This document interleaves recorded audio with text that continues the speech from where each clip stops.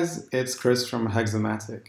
In this short tutorial, I'm going to show you how you can use our scraping recipe builder to capture data from a directory.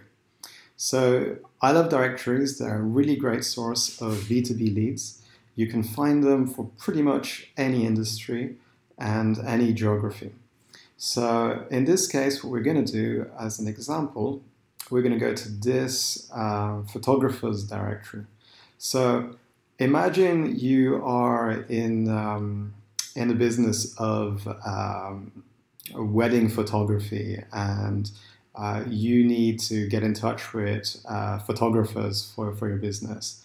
Or say you're in a different industry and you need to find any type of professional that you can either sell a service to or use to hire for your business. So in this case, we're going to go to this directory, and you can see it's got loads of photography businesses and photographers. If we were to try and capture this data manually, it would probably take us hours of manual copy-pasting. With Hexomatic, we can capture all this in minutes. Let me show you how. So first, I'm going to capture this URL. And what we're going to do is we're going to create first a scraping recipe. So here I'm just going to create a new scraping recipe, put in the URL. Here you have two different browsers. Fast mode is our fast and stealth type browser. We also have a full stack version, which is useful if you see images not loading or assets not loading. Here we're just going to click preview. And here is the page load. So what we're going to do is we're going to select the name of the photography business, and we're going to click select all. Now, the cool thing about Hexomatic is that it's got automatic selectors. So here it's going to select all the titles of all the listings automatically. We're going to call that business name, and this is text. So another cool feature is that Hexomatic can pinpoint specific types of data. So if you're looking to capture the text part of a link, then choose text.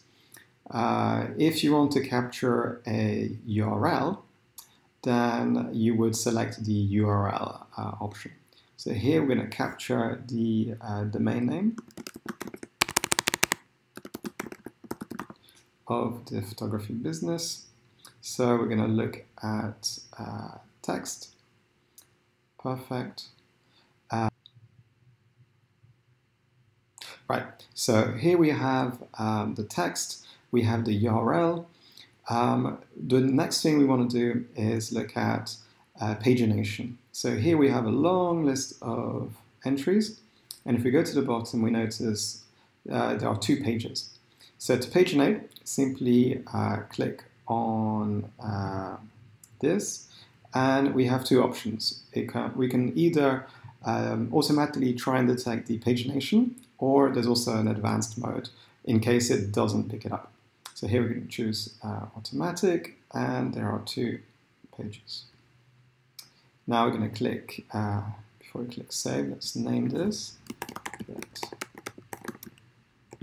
get photographers. And we're going to click save. Right, so we have our scraping recipe. Next, to run it, we need to create a workflow. So we go to workflows, create a new workflow. Here we're going to find our new scraping recipe. So get photographers. So the cool thing about Hexomatic is that you can run scraping recipes and automations inside a workflow. So in this case, we're getting all the listings for these photographers, but what if we wanted to get some additional data? So in this case, we are going to, for example, look at their tech stack. We can use the domain name, get the word count using the word count automation. For example, we wanted to know the meta tags. We can use this as well. Save the main name, choose title, meta descriptions. We have a lot of different automations that you can tap into, including screenshot capture, traffic insights, different measurement converters. So here we're just going to use this. Let's see, we're going to name this workflow getting photographers, and we're going to click continue. So here we're going to click run,